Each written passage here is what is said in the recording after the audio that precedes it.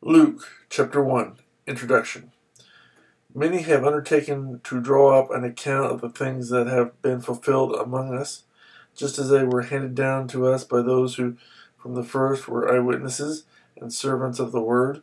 Therefore, since I myself have carefully investigated everything from the beginning, it seemed good also to me to write an orderly account for you, most excellent Theophilus, so that you may know the certainty of the things you have been taught. The birth of John the Baptist foretold. In the time of Herod, king of Judea, there was a priest named Zechariah who belonged to the priestly division of Abijah. His wife Elizabeth was also a descendant of Aaron. Both of them were upright in the sight of God, observing all the Lord's commandments and regulations blamelessly.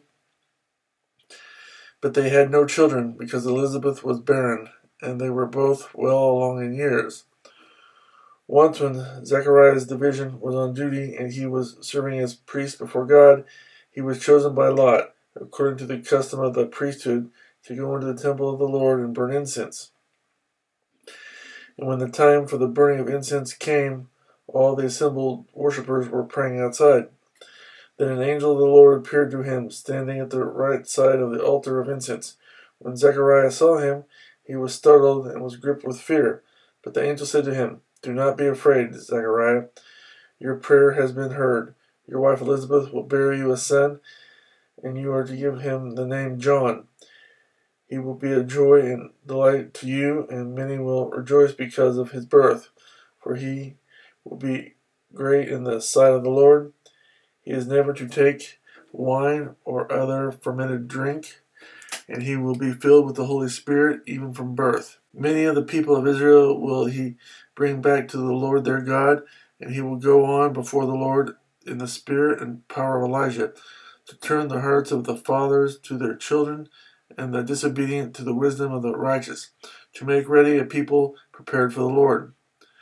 Zechariah asked the angel, "How can I be sure of this? I am an old man, and my wife is well along in years." The angel answered, "I am Gabriel. I stand in the presence of God, and I have been sent to speak to you and to tell you this good news. And now you will be silent and not able to speak until the day this happened, because you do not believe my words, which will come true at their proper time." Meanwhile, the people were waiting for Zechariah and wondering why he stayed so long in the temple. When he came out, he could not speak to them. They realized he had seen a vision in the temple, for he kept making signs to them, but remained unable to speak. When his time of service was completed, he returned home. After this, his wife Elizabeth became pregnant, and for 5 months remained in seclusion. "The Lord has done this for me," she said. "In these days he has shown his favor and taken away my disgrace among the people." The birth of Jesus foretold. In the 6th month, God sent the angel Gabriel to Nazareth, a town in Galilee, to a virgin pledged to be married to a man named Joseph, a descendant of David. The virgin's name was Mary. The angel went to her and said, "Greetings, you who are highly favored, the Lord is with you." Mary was greatly troubled at his words and wondered what kind of greeting this might be. But the angel said to her, "Do not be afraid, Mary. You have found favor with God. You will be with child and give birth to a son, and you are to give him the name Jesus. He will be great and will be called the Son of the Most High. The Lord God will give him the throne of his father David, and he will reign over the house of Jacob forever. His kingdom will never end."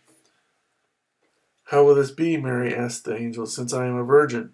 The angel answered, "The Holy Spirit will come upon you, and the power of the Most High will overshadow you. So the Holy One to be born will be called the Son of God. Even Elizabeth, your relative, is going to have a child in her old age, and she, who was said to be barren, is in her 6th month, for nothing is impossible with God." "I am the Lord's servant," Mary answered. "May it be to me as you have said." Then the angel left her. Mary visits Elizabeth. At that time Mary got ready and hurried to a town in the hill country of Judea, where she entered Zechariah's home and greeted Elizabeth. When Elizabeth heard Mary's greeting, the baby leaped in her womb, and Elizabeth was filled with the Holy Spirit. In a loud voice she exclaimed, "Blessed are you among women, and blessed is the child you will bear. But why am I so favored that the mother of my Lord should come to me? As soon as the sound of your greeting reached my ears, the baby in my womb leaped for joy. Blessed is she who has believed that what the Lord has said to her will be accomplished." Mary's Song. And Mary said, "My soul glorifies the Lord, and my spirit rejoices in God my Savior, for he has been mindful of the humble state of his servant. From now on all generations will call me blessed, for the Mighty One has done great things for me. Holy is his name. His mercy extends to those who fear him from generation to generation. He has performed mighty deeds with his arm. He has scattered those who are proud in their inmost thoughts. He has brought down rulers from their thrones, but has lifted up the humble. He has filled the hungry with good things, but he has sent the rich away empty.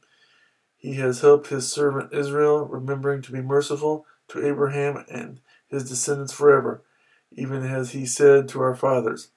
Mary stayed with Elizabeth for about 3 months and then returned home. The birth of John the Baptist. When it was time for Elizabeth to have her baby, she gave birth to a son. Her neighbors and relatives heard that the Lord had shown her great mercy, and they shared her joy. On the 8th day they came to circumcise the child, and they were going to name him after his father Zechariah. But his mother spoke up and said, "No, he is to be called John." They said to her, "There is no one among your relatives who has that name." Then they made signs to his father to find out what he would like to name the child. He asked for a writing tablet, and to everyone's astonishment he wrote, "His name is John." Immediately his mouth was opened and his tongue was loosed, and he began to speak, praising God. The neighbors were all filled with awe, and throughout the hill country of Judea, people were talking about all these things. Everyone who heard this wondered about it, asking, "What then is this child going to be?" For the Lord's hand was with him. Zechariah's Song. His father Zechariah was filled with the Holy Spirit and prophesied. "Praise be to the Lord, the God of Israel, because he has come and has redeemed his people. He has raised up a horn of salvation for us in the house of his servant David, as he said through his holy prophets of long ago. Salvation from our enemies and from the hand of all who hate us, to show mercy to our fathers and to remember his holy covenant, the oath he swore to our father Abraham, to rescue us from the hand of our enemies and to enable us to serve him without fear, in holiness and righteousness before him all our days. And you, my child, will be called a prophet of the Most High, for you will go on before the Lord to prepare the way for him, to give his people the knowledge of salvation through the forgiveness of their sins, because of the tender mercy of our God, by which the rising sun will come to us from heaven, to shine on those living in darkness and in the shadow of death, to guide our feet into the path of peace." And the child grew and became strong in spirit, and he lived in the desert until he appeared publicly to Israel.